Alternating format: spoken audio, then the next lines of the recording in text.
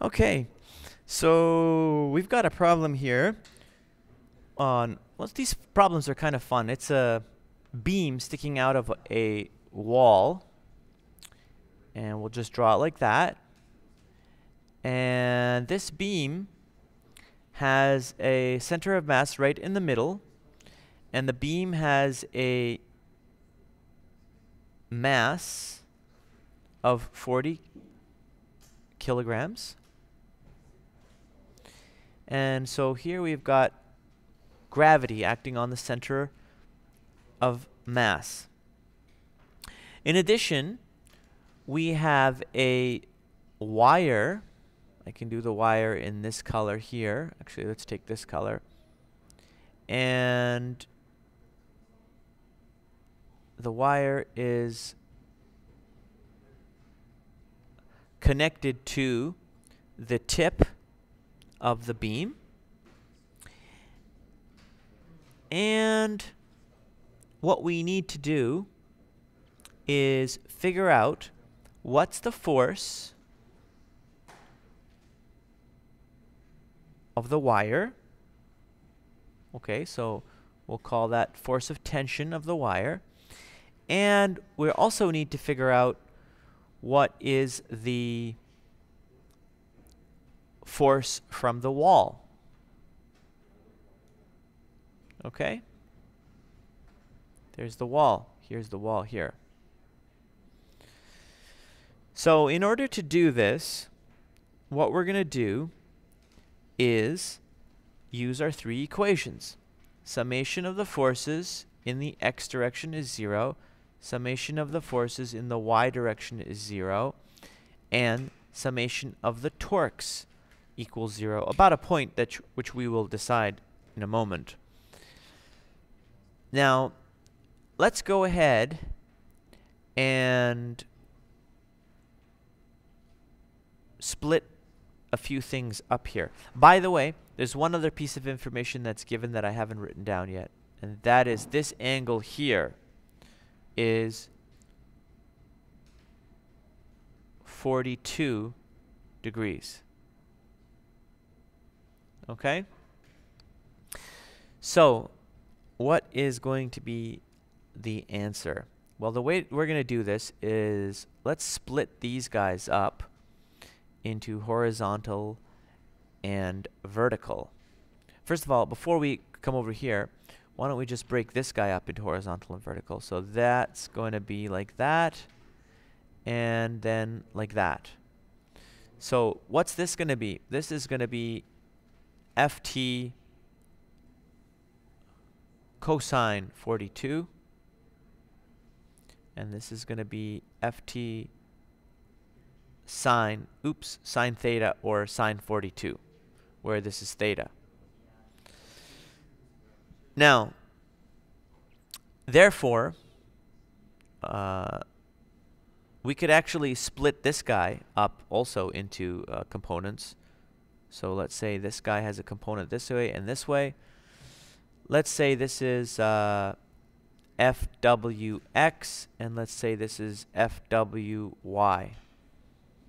Now, how many forces do we have in what directions?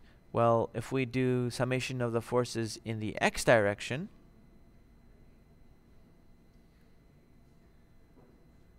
we're going to get positive Fwx minus Ft cosine 42. And those are the only two things that exist here. So this guy and this guy have to be equal and opposite in order to satisfy this. Okay, that's one. The next one that we can do is we can say summation of the forces in the y direction are equal to 0.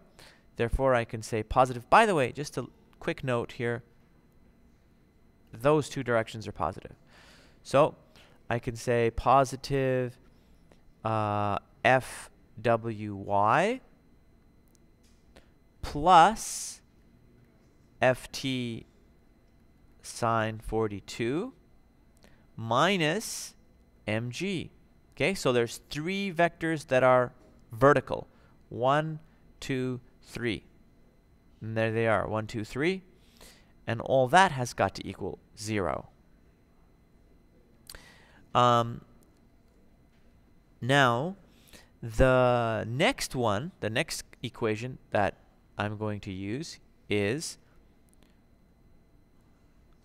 going to be summation of the torques. Now, quick question, which point should we choose? Well, in order to make this an easy problem, I'm going to choose the end of I'm going to choose the end right here as the point about which I am going to take the sum of the moments about. Okay? So it's at the tip of the beam. We'll call this point B. So in that case, how many forces can I neglect? Well, this Ft acts at that point. Now I know what you're thinking. What about this distance here? Well, we're not going to consider this beam has any type of thickness to it. Okay? I have drawn this beam with a thickness vertically, but for all intents and purposes in this question, we'll assume that this beam does not have a vertical thickness. Therefore, consider it to be a line. Hence, Ft actually goes through point B. Does that make sense? Okay. Next, Fwx has a line of action that is going through the point, and so therefore Fwx doesn't either. The only 2 forces that create a torque about point B are mg and Fwy. So now the one thing, if you'll notice here, that we're not really given is the length of the beam. What's the length of the beam? We don't know. Therefore, as you should always do in situations that you do not know, let's actually assume the length is L. So we'll say the length of the beam is L. Hence, let's continue with the problem. Let's first start with force mg. Force mg does this type of a rotation, which is counterclockwise about point B. Counterclockwise, remember, is positive, and clockwise is negative for torques by convention. So that means mg is going to produce a negative torque. And remember, torque is equal to force perpendicular times distance, or the arm. Therefore, the arm is half of L, or L by 2, and the force is mg. And the sign is positive. So we'll put it all together now. Positive F times D L by 2. That's 1 down. Now we got the other one to do, which is Fwy right here. This guy. Well, that is going to produce a force that goes like that. Well, I should have drawn that arc a little further. Like that.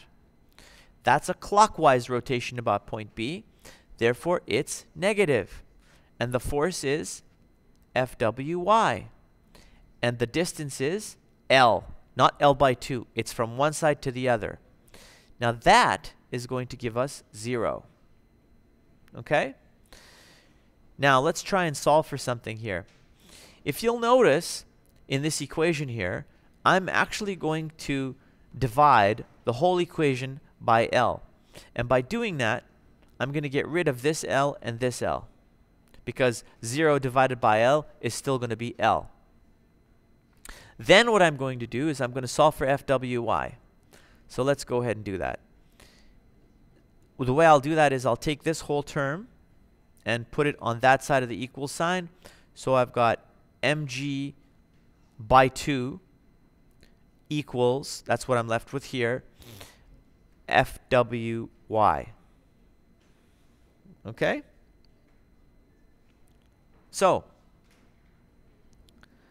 now that I know what FWY is, because I just solved it, right? There you go. Now let me go and see if I can use this information in another one of the two equations that I have, namely this one. Let's see if I can solve for it now. Let's see if I can solve for Ft. Taking this second equation here and solving for Ft, I'm going to have Ft equals mg minus Fwy. But that's not all. Now I have to divide by sine 42. And of course now you see that if I substitute in mg into Fwy, I've got mg minus mg by 2 divided by sine 42. Let's go ahead and work out what these twos are. I mean, this is pretty easy now to calculate the values of these two guys, because we know m is actually 40 kilos. So let's go ahead and work it out. What's this one? Well, that's just 40, enter 9.8 times 2 divided by, and we're getting 196 here, 196 newtons there. And the other one is, this one actually we can simplify a little bit. Let's go, now factor out an mg here, and you're left with 1 minus 1/2 divided by sine 42. And of course, 1 minus 1/2 is 1/2, isn't it? So that's simply mg divided by 2 sine 42. And what's that? That's going to be 40, enter 9.8 times 2 divided by 42 sine divided by, which gives us 292.9. 292.9 newtons. And that turns out to be Ft. Well, at this point, we can now solve for Fwx, because once we have Ft, we can use this equation to solve for Fwx. Let's go ahead and do that. Fwx from up there is equal to Ft, I believe it said cosine, didn't it? Yeah, cosine 42. So that's going to be 292.9 newtons times cosine 42. So what's that? And that's 42 cosine times. Gives us 217.68. Well, we'll just call it 0.7. So, what did we want to find at the beginning of this problem?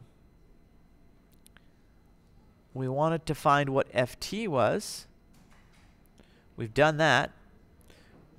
We wanted to find what Fw was. We're almost there because we have Fwy and we have Fwx. So let's draw this again, and let's put down what we've got so far. We just basically have one Pythagoras left to do, and we're done. Here's a picture of it all again. Okay, with the wire. This turned out to be 292.9. And now we also know that this one turned out to be 217.7 FWX. And now this one, FWY, well, that's equal to, right here, 196.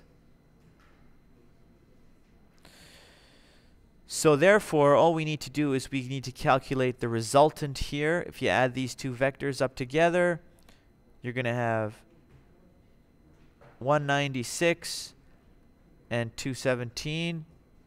What's that going to give you? And we also need this angle.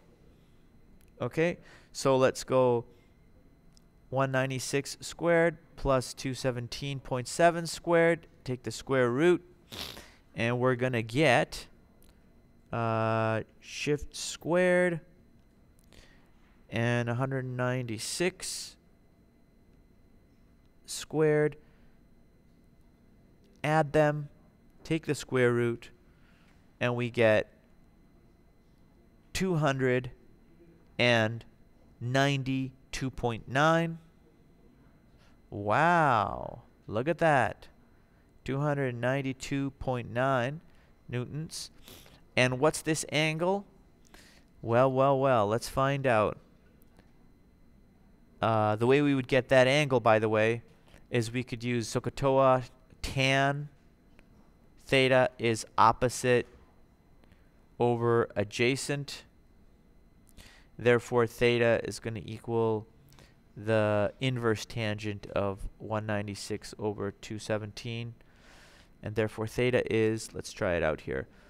196, enter, 217.7 divided by inverse tangent. And we get 42 degrees. So, the interesting thing here is that if you look at the beam, right, we've got a force like this and a force like this. This angle is equal to this angle, and the force from the wall is equal to the force from the tension of the wire. And the cool thing is, this guy's horizontal component is equal and opposite to this guy's horizontal component. And also interestingly, this guy's vertical component, so this guy's vertical component and this guy's vertical component are basically half of the mass. So that's mg by 2, and this is mg by 2. So half the weight of this beam is lifted by the wire. The other half is lifted by the wall.